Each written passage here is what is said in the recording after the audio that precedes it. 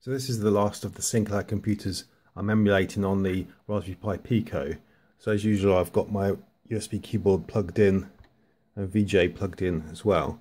And if I press Shift F8, it will take me into the 128K. But if I press Shift F9, it will take me into the +3 128K Spectrum +3. And so here it's being emulated. So you get the menu up that you would normally get on the +3 when you start it. And here it shows that drive M is available, which is like a RAM drive, where you can save programs in BASIC. And I must admit, I do prefer programming in the 128K BASIC because you can just type the keywords.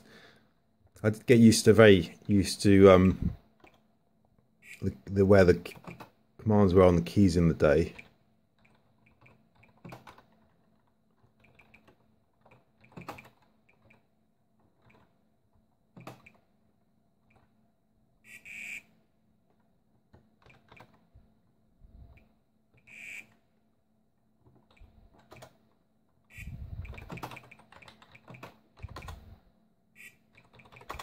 So the usual program to print out the character set.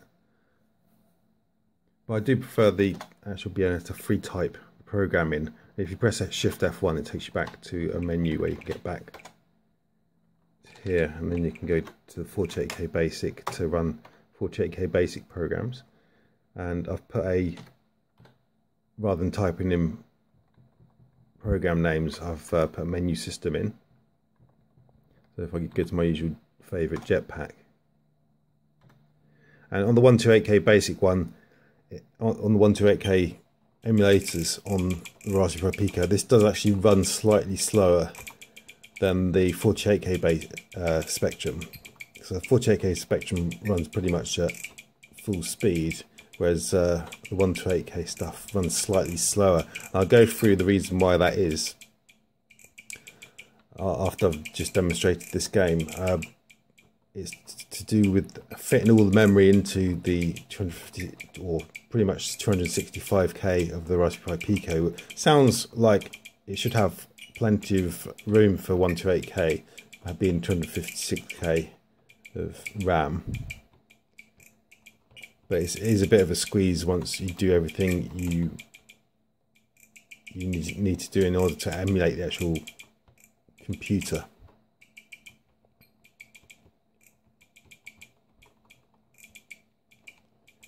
So just get to the end of this level.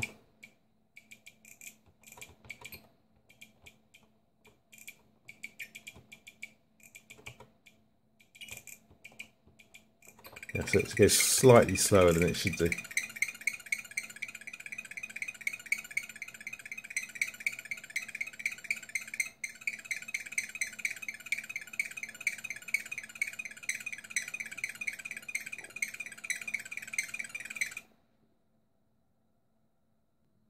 So this is how the memory is distributed through my application on the Raspberry Pi Pico.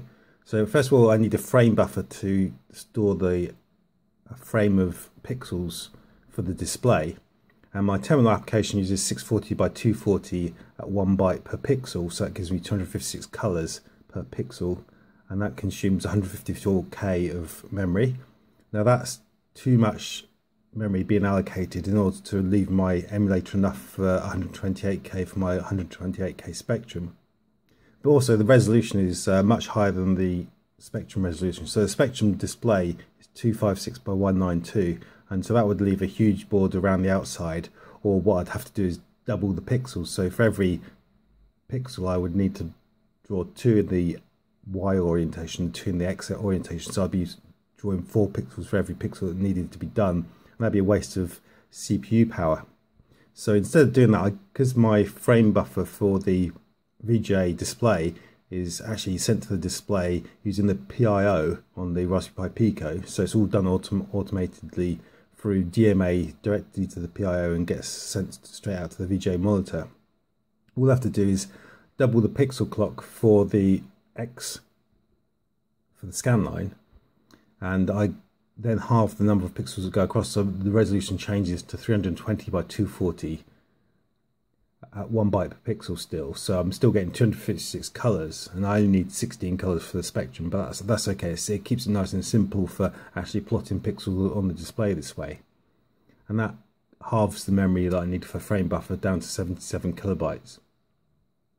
Also, because like I say, the spectrum resolution is 256 by 192, which is the same as the ZX81 and the ZX80 display resolution as well.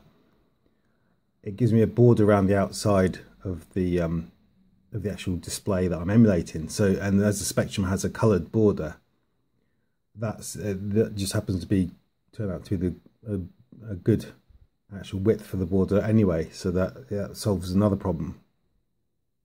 So in the up to 265 kilobytes of Pico RAM, I've got 77 kilobytes for the frame buffer.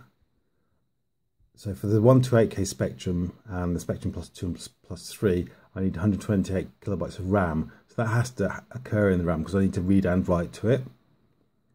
And when I was using that, so for the 128K spectrum, I also need a 16K ROM. And when I tried to run it, I was getting out of memory errors. So I know that the application and the system, so my applications and the C++, or just the C system uses 50 kilobytes of that memory. I've minimized as much as I can on the global variables and stuff. I've got config variables which need to be global.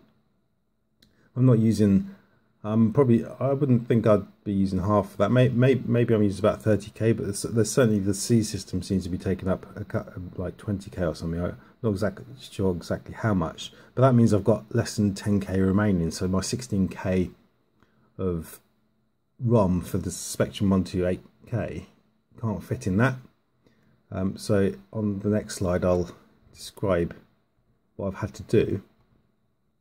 So the 128K of RAM for the Spectrum is divided up into 16K memory areas, each of which can be banked. So that's the actual Spectrum itself can do that. So in my emulator, I just had a uniform whole 128K of memory allocated to the Spectrum memory. So actually, although the Z80 can only address 64K, if it could address 128K, then it's organized in memory in that linear fashion, so that it could have just addressed up there. But as it can't, and what it uses is banking, which is what a lot of the computers in those days used for increasing the amount of RAM that they could use. All I do is I use my mapping. So I had to put mapping in for the ZX80 and the ZX81 because they mirror memory. So they mirror the display memory, which I think was around 4,000, and it mirrors up to C000. So I used that same process to actually bank memory in the 128K Spectrum. So I can do that, and on my emulator on Linux, that's fine. It can all fit because there's so much memory. It just fits linearly in memory. But because now on the Pico, I can do that with the RAM, 128K RAM, but the 16K ROM used to come in memory after that RAM, linearly after that RAM. So I would just bank at that as usual. But I've had to move that 16K ROM over into the 2 megabyte flash memory, which is where it gets executed from. But because it's flash is read only, it doesn't matter because it's a ROM file, so it only gets read anyway. So that can be done. But I just had to make one change in my program, which was to change a variable, which is the offset into memory, where it's going to map, but it's going to bank that memory. So it was an unsigned long, and now I've just changed it to a signed long because the flash memory is above, or I should say below, it's in lower memory than the RAM is. So I've had to put a negative offset in there, which is why I had to change it to a signed value. So now it can map stuff from, ROMs from anywhere in memory into the actual Spectrum or emulated memory. And that solved that problem. The only issue is that the actual flash memory is actually used to actually provide the program which is running. So the emulator which is running, the ARM processor gets its instructions from the 2 megabyte flash. So that creates a bit of contention. So when my emulator is asking for bytes of memory out of the ROM, when it's running its emulated program, the actual emulator itself is getting its, is running from the flash memory. So the ARM processor is trying to do that. So two things are now happening. That's why it kind of slows down a bit. So whereas the 48K Spectrum, it's just running everything, the ROM and the RAM from RAM memory. So there's no contention, it runs fine. It's all written in C, so it's not, you know, it's fast, but it's not as fast as assembly. So if I could actually resolve the slowdown of the 128K emulation by writing it in, you know, changing my Z80 emulator and writing it in assembly code, but I don't want to do that because it's in C. The actual target platform is going to be the SP32, and in C I can just recompile that for the SP32 and it should run there. I just have to make my own video drivers for the SP32. So there's a minimum amount to do there. So if I rewrote the Z80 assembler, the Z80 emulator in assembly, then I wouldn't actually get any advantage out of doing that when it comes to the SP32 because it just wouldn't run there. So I'm going to keep it written in C, and if I want to play games, I can play them in the 48K mode. If I want to do programming, I can do it in the 128K mode. I mean, I can play the games in the 128K mode, it's just that they play slightly slower than what they should do.